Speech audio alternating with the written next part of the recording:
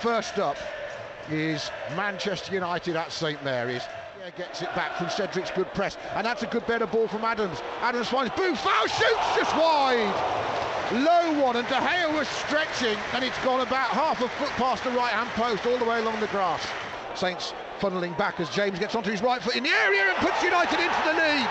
Brilliant strike from young Daniel James. What a start to his United career he's made. That's his third goal already, and he smashed that past gun. And Saints are behind, having made the best start in the game after 10 minutes. There's the foul by Dan gives United a free unless kick. Valery's, I don't know Adam, to be quite honest with you.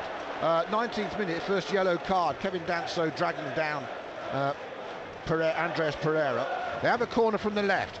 Ward-Prowse to the 6-yard box, flicked on and punched away by De Gea. Danny Ings made the run well to the near post, found by Ward-Prowse. Danso lifts it back in. Vestergaard's up, and Vestergaard has his first goal for Saints. The big man cometh. Southampton 1, Manchester United to 1, and the great big Dane becomes a great Dane for a few minutes, and Saints are level at St Mary's. And then he said it's a foul, and that's a foul.